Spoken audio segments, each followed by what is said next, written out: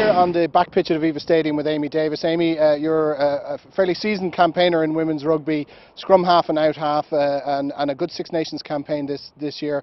But now you're into a sevens programme. Can you tell us a little bit about the difference between the 15-a-side programme and the sevens programme? The 7-a-side programme is a lot laid back, obviously with a smaller squad and things, but it still is structured and there's a lot more running than there would be in their camps and our 15 stuff.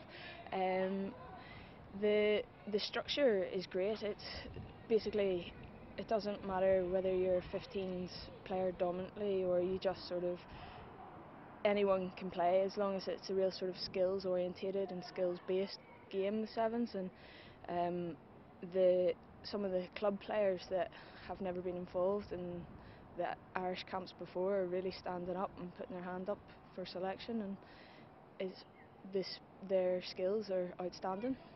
And for you, as somebody who's been on the scene for a while and played provincial rugby and club rugby here, is this an exciting move?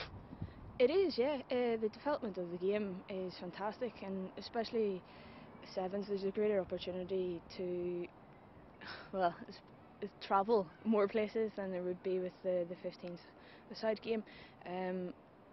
I can only see it as a positive thing. The more people playing rugby, the better. The more numbers you can get into the 15-a-side game, and the greater sort of competition you're going to have for places. And to be honest, that's only ever going to strengthen both the sevens and the 15s game. And we saw that this season. I mean, you were playing for a triple crown this season in the 15-a-side against probably one of the best teams in the world, England.